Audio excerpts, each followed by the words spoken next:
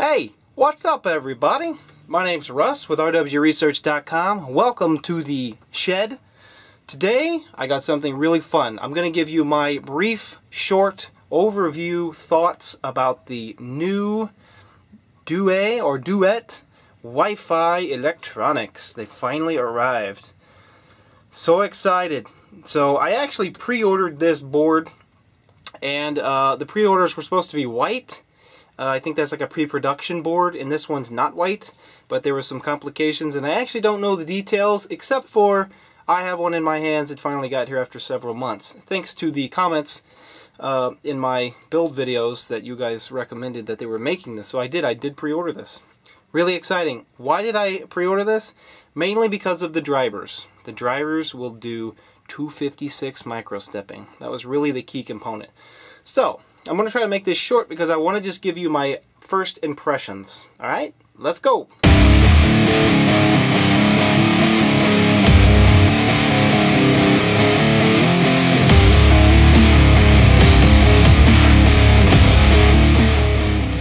Okay, so my first impressions on this board. The first thing I want to talk about are the motor drivers. So the original Duet, the 0.8.5, for some reason I thought it had higher drivers on it, but it actually only has 16 microstepping drivers on it. That was a mistake in my purchase, and I actually thought it was higher, so I'm very happy about that. So these chips are actually the TMC 2660, and the short little testing I did with them, thumbs up so far. More higher review ratings, and I'll do some noise stuff, and I'll record some good audio, and that's a whole nother video. This is my first impressions.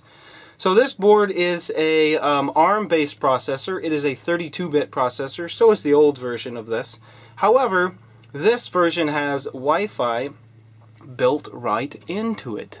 So the Wi-Fi module is built right onto the end of the board, where normally there's an Ethernet jack here on the other version. Now for me that's really great because I was having to find a place to put a Wi-Fi router and stuff, and I didn't really want to do that.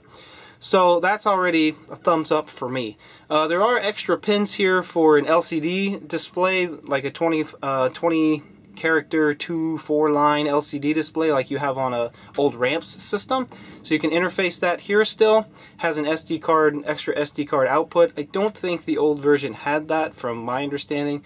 Also has a breakout board, and you can see all the pins there. Let's see if we can get it to focus.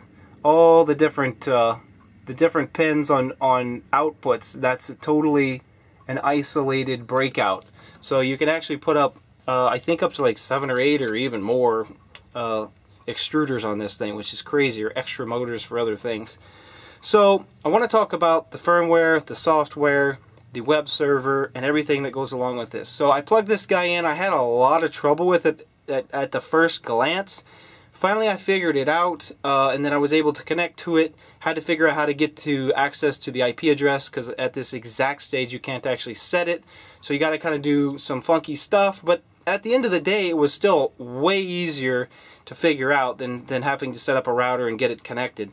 You basically plug the board in to power, and right there on your screen it shows what Wi-Fi connections are open and what you connect to.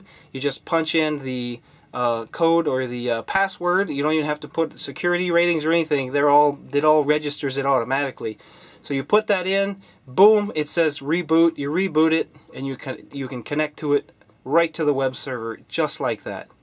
Really easy stuff. So I'll show you during this little snippet exactly how that works. It's just really simple. This does have a built-in SD card reader, so does the older version. However, the one really impressive thing, for me anyway, is how you update firmware. So on the old version you can't do this, but on this version you can. You just drop the firmware. You can even do it through the web interface. You drop the firmware onto the SD card. You punch in an M997 command with an S value at the end, 1, 2, 3, 0, 1, 2, and 3, depending on which firmware you want to flash. Do you want to flash the web server? Do you want to flash the Wi-Fi card? Or do you want to flash the main ARM processor? And you can actually do that without ever even plugging into it over the Wi-Fi, which is really cool stuff. Even the older version, you have to plug into it and do some sort of hard coding to really get into the back end through terminal. Now if you hit the erase button like I did, or the reset button, the erase button, if you hit the erase button, you got to go in there and program it the hardwired program way, which is okay. I did that on accident and went through that process. It worked fine. So I'm really impressed about how you update firmware. You can also do that on the touch panel, which is another reason why I like the Duet Electronics. The old version also does support the panel dune. Alright, so this is actually a 4.5 inch, and the other one I have is a 7-inch. So I'll be using this on the old Delta. What else? The web interface, the touch screen, the ARM processor, it is a 32-bit. And for a Delta, you can run a ramps and run a Delta. I've been doing it for 3.5 years. It works, but this is going to make life so much better. Now, with a little bit of interface I've used with the Duet 0.8.5, I can tell you it's going to be life-changing for 3D printing. The way you interact with the printer, the way the LCD screen works, the touch interface, it's just so much easier. Now, one of the things they fixed about the web server on this guy, and you might be able to update the old one, probably, I'm not sure yet, but one of my complaints was you could only edit the system or the config.g file live, like on the fly through the web server. Now, though, you can pick any file on the SD card and you can edit it right there. Awesome. So my initial overview, I haven't printed with this, but I've interfaced with it, I've set it up, I've programmed it. My next step is to actually plug it in and see the difference between the old Duet Electronics and the new Duet Electronics. But relatively, they're going to react the same. They're going to run very similar. It's just the interface and how you do that with the web server. So anyway, this is my personal opinion, review, just at a glance. I'll do a much deeper review, hopefully, later in time when I'm actually printing with it. But currently, I wanted to let everybody know my personal opinion. Totally awesome. It's a totally different way to interface. The other thing I really like about this particular electronics is it's heavily supported right now. You can go get support. The forums are like completely open and you can just go there and ask questions and people respond to it. That's a key component to getting this thing to work, is if you have a problem, people respond to it. If you want to integrate a piece of software, something that you want to try to do, they're open for ideas. Like, this is the type of community and board you want to probably use in your printer. The ramps board, it works, don't get me wrong, but this is going to make life a lot better. So anyway, something else I was going to say, and I forgot what it was.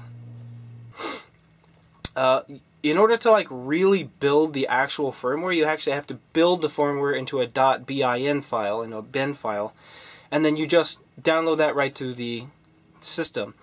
So how do you actually like put your stuff in the system? There are different files such as bed.g and there's a few others I'll show you on the screen here. But basically you edit those files. Each one of those files, one does bed leveling, one sets up the generic main parameters, the other one actually controls some of your Z-probe stuff and how you retract and set and pause and run. Like, there's a bunch of different smaller files that you actually edit. Those files are read when you boot the system up, and that is what is configured into there. So you can change those on the fly without ever actually uploading the firmware again. So it's sort of like EEPROM, but everything's written on the SD card. So it's a totally different way of going about it. The old Duet Electronics were the same way, but